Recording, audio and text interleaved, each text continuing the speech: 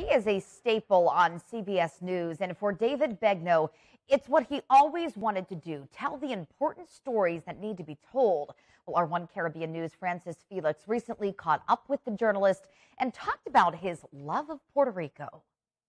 A hero without a cape, David Begnaud has become an important figure among the Puerto Ricans. After first being assigned in 2017 to cover the path of Hurricane Maria when it hit Puerto Rico, the national lead correspondent David Begnaud has returned to the island to continue his work on covering important stories for Puerto Rico. Begnaud started his journalism career right after high school in a local station in his home state of Louisiana, a passion that he had since he was a kid.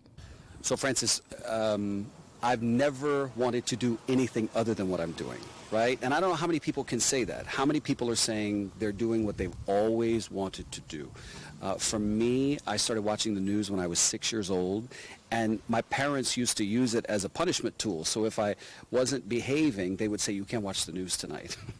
And so that's how much I loved it, and I continue to love it. But for me, as I've gotten older, for me, journalism is a public service. And so I'm most excited when I'm telling the stories that are either making people's lives better or are helping people see something of themselves in the characters whose stories we're telling. The journalist told us about his special connection with the island. People have always said to me, "David, why do you love Puerto Rico so much?" Like, what is it? You know, you're not Puerto Rican. You had never been here before the hurricane. And I think what it is, Francis, is I'm Cajun. And in South Louisiana, Cajuns are excitable, we're loud, we're proud, we will cook and invite you in, we will allow you to stay at our house, and that's the Puerto Rican spirit.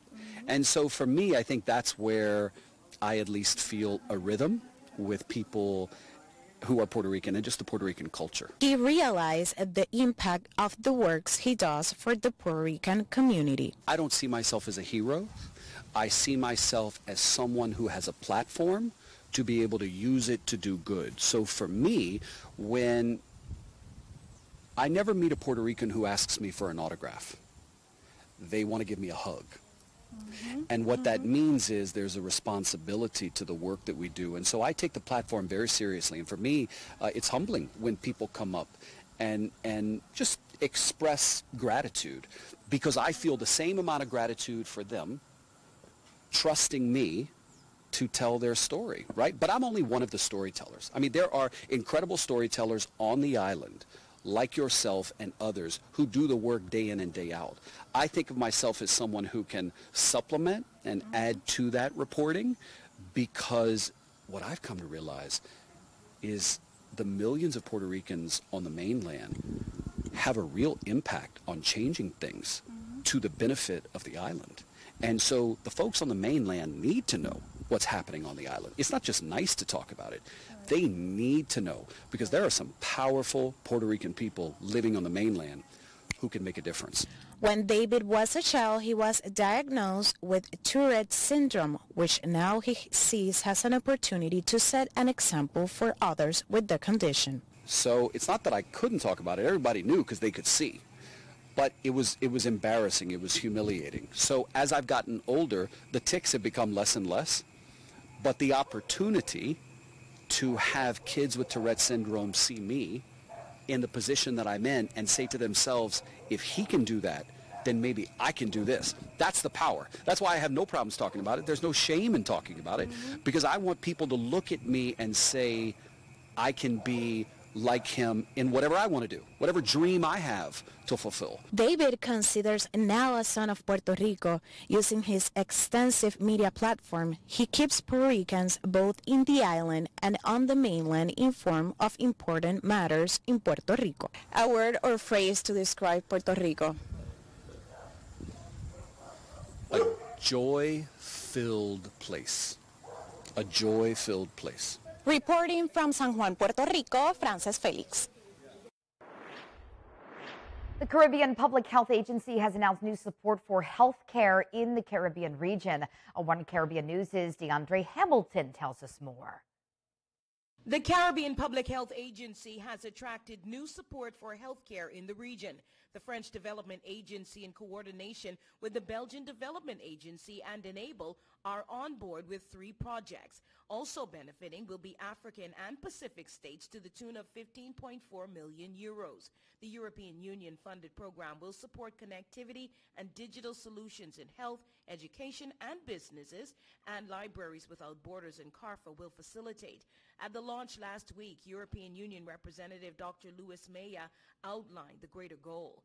The European Union's vision of digital development is one of implementing concrete policy to bridge the digital divide by supporting projects for key sectors in ACP countries. CARFA has been granted 900,000 euros. Executive Director Dr. Joy St. John talked about the targets. Fulfill many levels of goals. There is the global goal, UN Sustainable Development Goal 3, Target 3D, which specifically states, strengthen the capacity of all countries for early warning, risk reduction, and management of national and global health risks. Other goals include strengthening capacity and surveillance for better data collection, analysis, and reporting, and using strategic information to address public health priorities. Executive Director of the Caribbean Export Development Agency, Deodat Maharaj, said the initiative responds to the problems businesses are facing.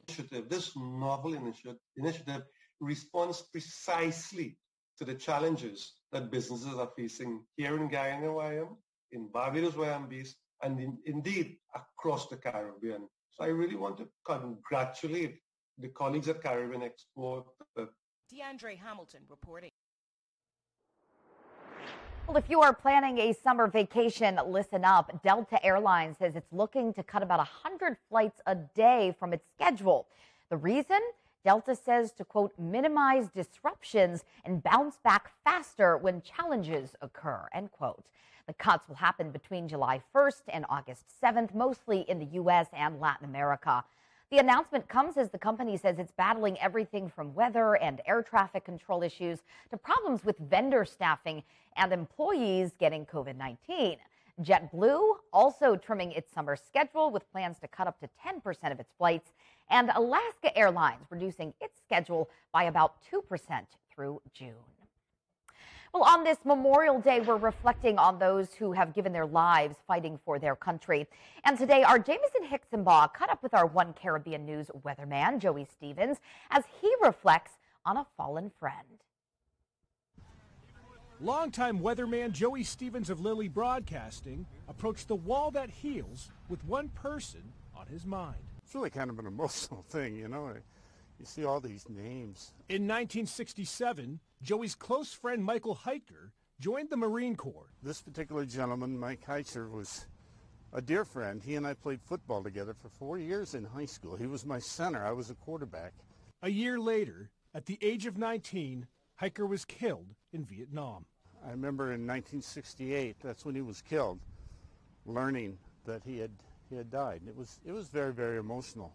In 1971, Joey thought he might be drafted as well. At the end of my college career, I got the letter in the mail saying we'd like you to go to Buffalo and take your physical.